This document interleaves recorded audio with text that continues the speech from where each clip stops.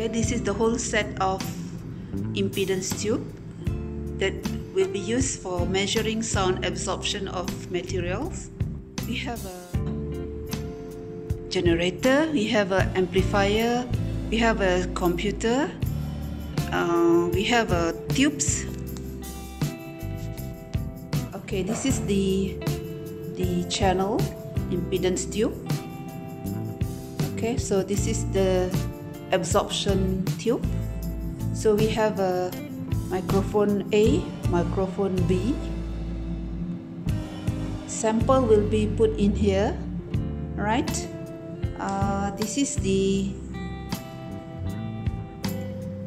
amplifier, and this is the generator, right? This generator produces sound and will be amplified by the amplifier and then channel to the tubes. Alright, so the generator will be connected to the channel by using microphone A and B. So this is called channel 3, channel 4. And the computer where the impedance software installed here. We need a LAN connection and must be connected to the computer. Here, computer, connected to the computer. And we have the dongle. Don't forget the dongle. If not, the software won't work. Alright. Okay, this on. Produce light. And make sure that when you're doing the large sample, this one must be point at linear. Right.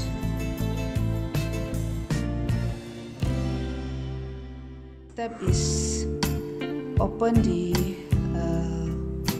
large tube, since we use large tube, here large tube.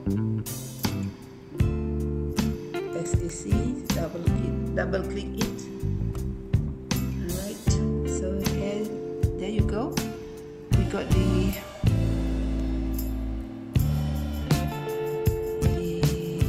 what do you call that? Alright. Okay, so parameter is incorrect, don't worry about that. So before we start the measurement, make sure that we do the project setup here. Project setup. Okay, we have the menu here. Okay. Alright. So we have tube, measurement, generator, environment, option, and front end. So do click one by one the tube, because we're using the large tube.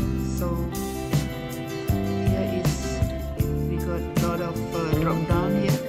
So we select large, the measurement. Okay, the line we choose 800, the span 1.6, average 100. The generator, okay, we choose random with the signal level 0.5. Environment. Okay, the environment, this is the atmospheric pressure, the temperature, relative humidity is 60 also. It's possible if we have a relative humidity meter for your room, so just and then choose the option. So here we put 10 dB, auto spectrum maximum minimum 60, calibration factor exit plus minus 2. Okay, then alright, this video. So this is the important one, the front end. Make sure that we have a slot number 1 for signal microphone A. So this is microphone A, microphone B. you can see here, microphone B, microphone A here, microphone A, right? So microphone A will be connected by channel 3. This is the channel 3. Channel 3 while for microphone B it with channel 4, right? Then the transducer's number. Transducer's number is the number inside here. We have the number here. Okay, we can open it. So,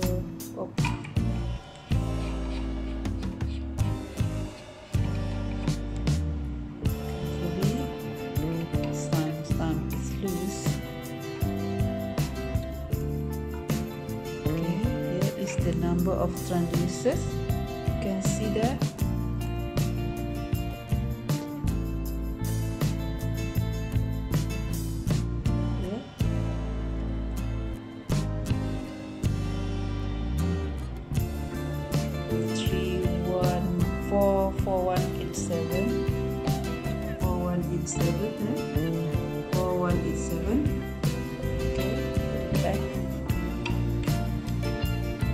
So both of them is 4187. So do input at the transducers, and then the serial number. Just now we got the serial number 31754032, and then everything. Okay, generator 1, and then press connect signal. This one, so it will show you signal connected. Press OK. Okay, for the next step is channel calibration. Okay, press channel calibration. Alright, this is the calibrator. I have a calibrator here. Alright, and we will calibrate the microphone. So this is the microphone A, microphone B. So we're going to calibrate both of them. So then switch on the calibrator. This is the calibrator, and then let's do. Okay, take this one inside calibrator. So now we're going to calibrate. Okay, switch on. All right. So here, so the calibrator. So we're going. 94 calibrator. Okay, so just click OK. Okay, now we can start. So here you go. It's the process of calibration. Okay, calibrated already. Then change the other one. Here. Going to calibrate the other one. Okay,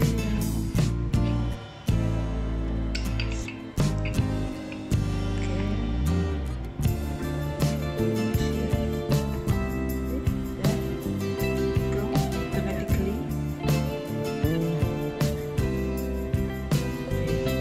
Done. Right. So we go to the next step.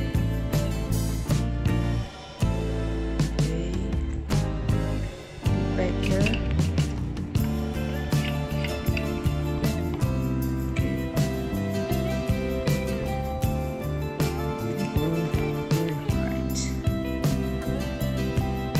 Okay, we go to the signal to noise ratio. Just double click it, and then so this is the interface. Okay, make it larger. So now we will measure the background noise in this tube. Yeah, the tube, no, background noise. Just press start here.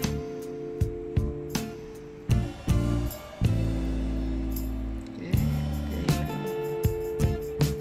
Process.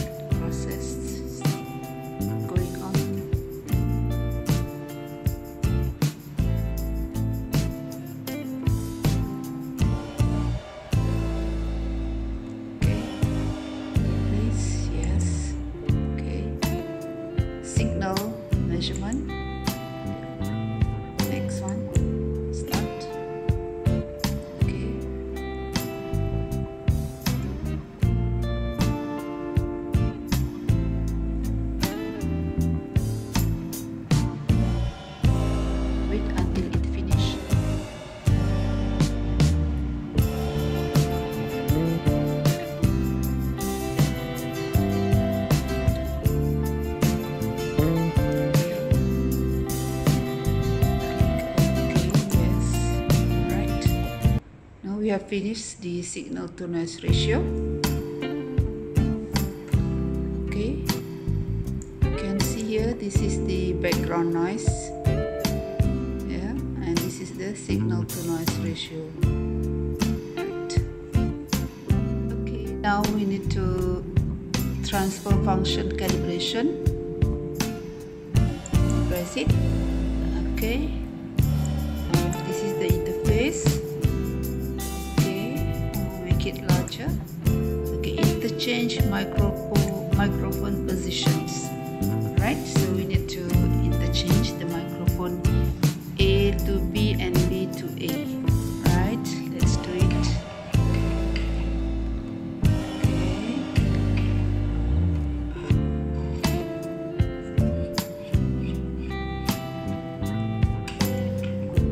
Change the position.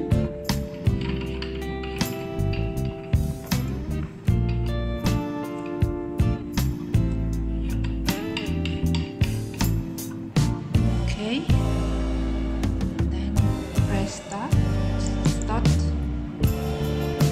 So you can see the processing here.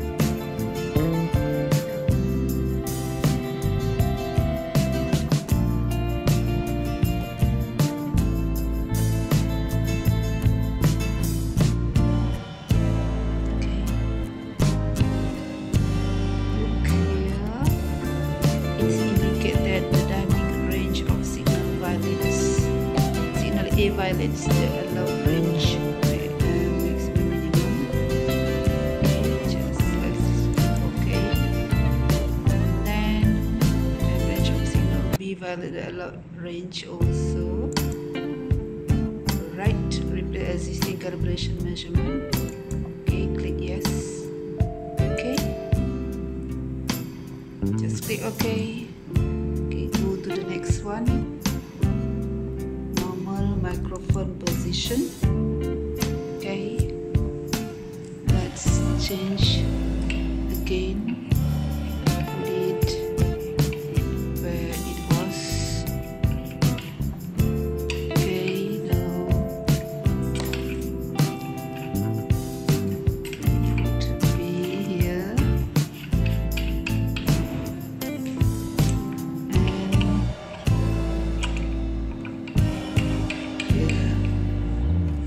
Okay, let's start.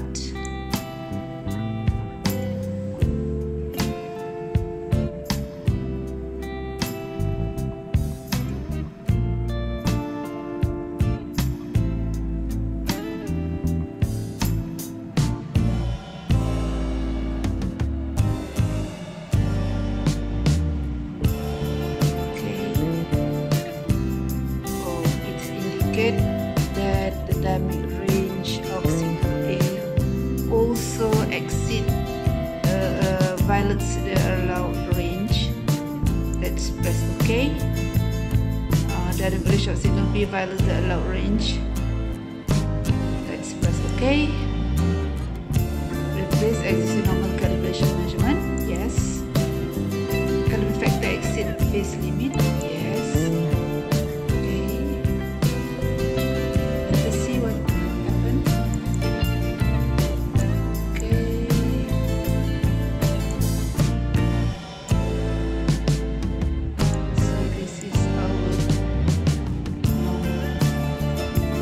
Function. Okay.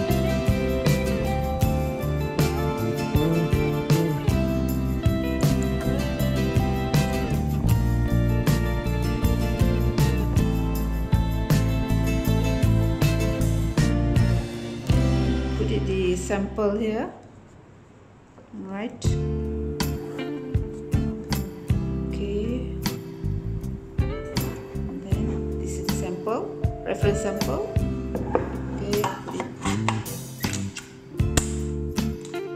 Okay, let us do the measurement for our reference sample. So now click measurement. Alright, there you go. Okay,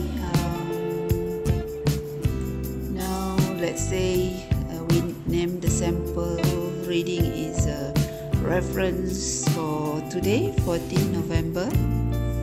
Okay, and then edit, add to the directory, and then press start.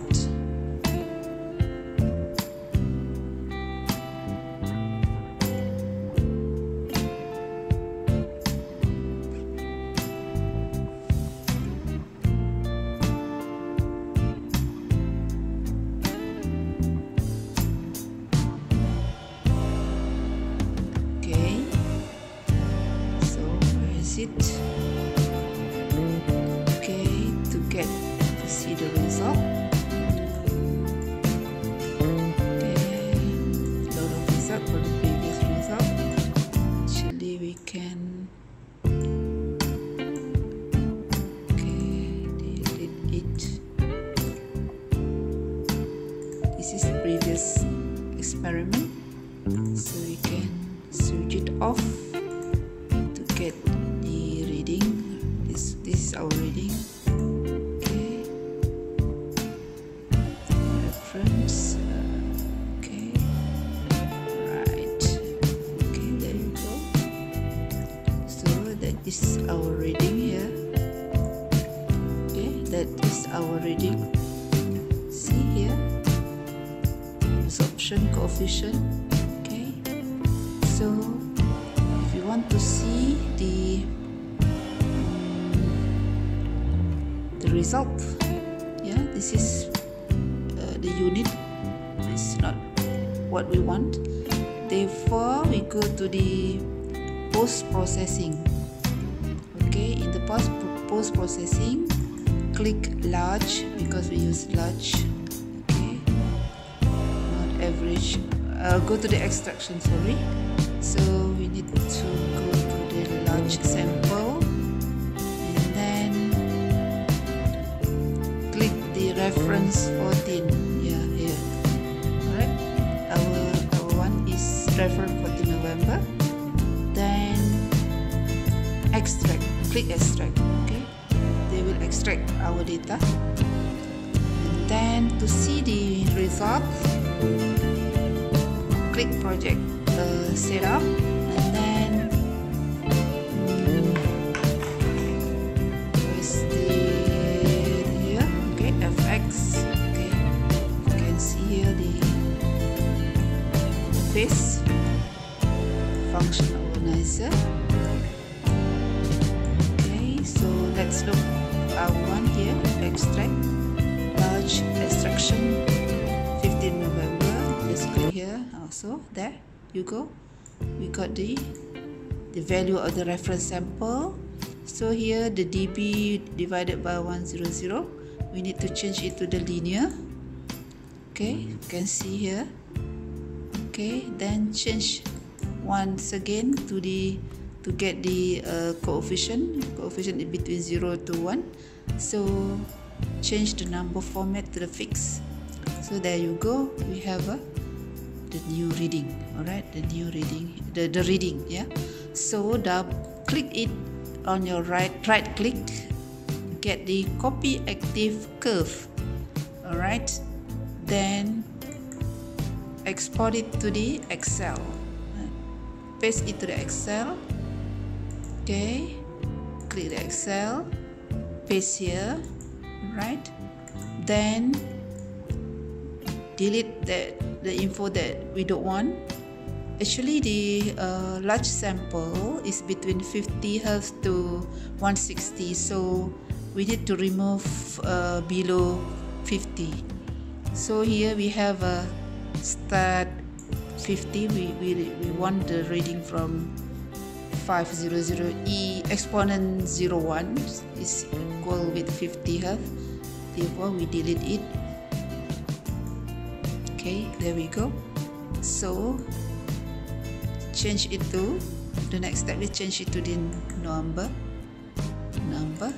Okay, number. Okay, click OK. All right. So we can plot it. Okay, insert. Okay, the graph. Okay. So this is our reference sample. So we can name it as reference sample. Reference sample. Sample. So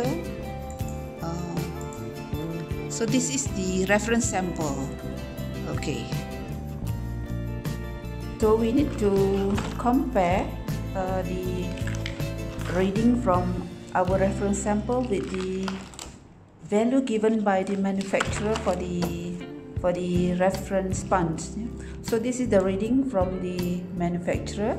So we can compare if it is similar. So meaning that the reading is okay. The first one from the sample is reference sample is 0.04.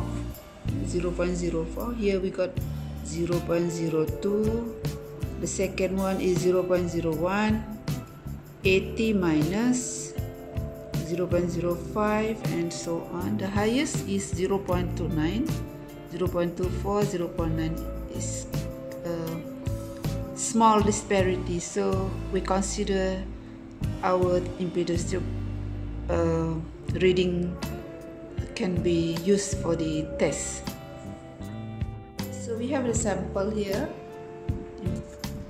concrete sample, porous concrete sample.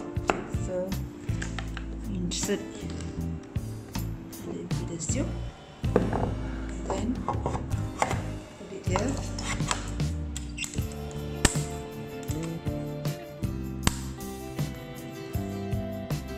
Now we click the measurement. Okay, create a new file here. Let's say concrete. Okay, then add and press for the measurement.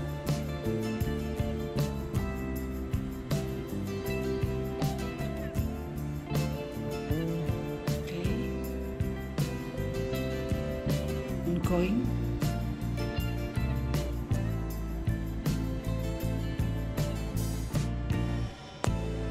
Okay, again, to see the result, go to the post-processing. Again, go to the extraction large. We need to select our one just now is not in here, so double click here, large. Okay, you can see the concrete. Click the concrete and then extract.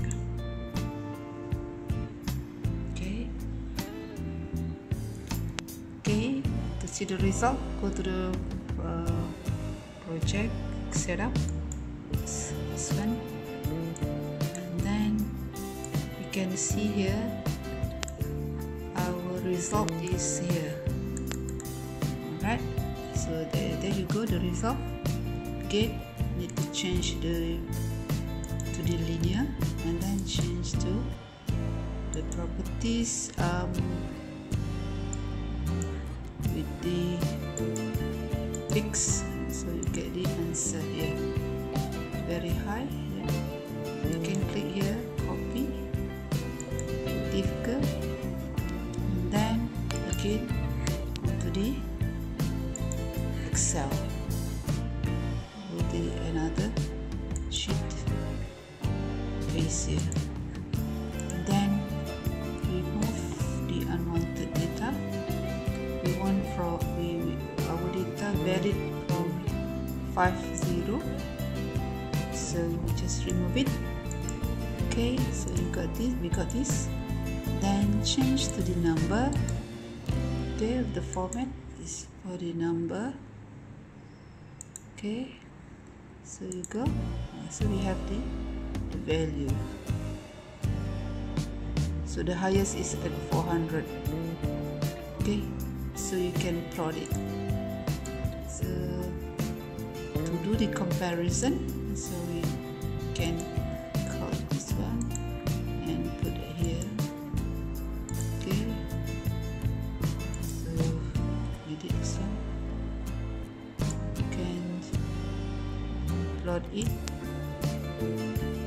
good.